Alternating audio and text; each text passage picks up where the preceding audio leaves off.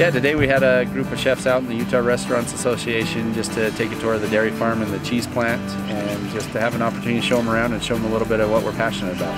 It's imperative for us to make connections with the people that don't really understand agriculture, they don't experience. You know, less than 2% of the population now is a farmer or rancher.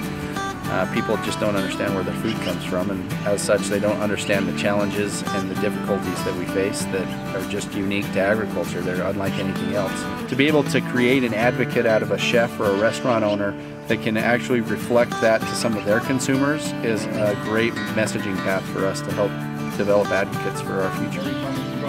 What we really love to do with consumers is we like to bring them here to the farm, bring them to our creamery, and immerse them in the experience, to let them see the sights, the sounds, and take in the flavors of agriculture so that they can really understand it and become as passionate as we are about it.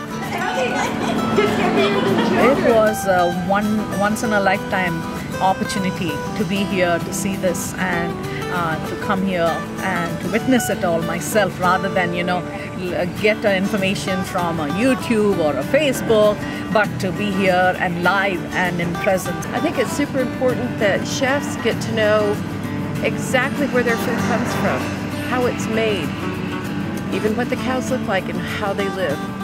And I was just blown away by the milk barn today. I think they live a little bit better than I do. So the state of the art hasn't taken away from the artisan side of the cheese.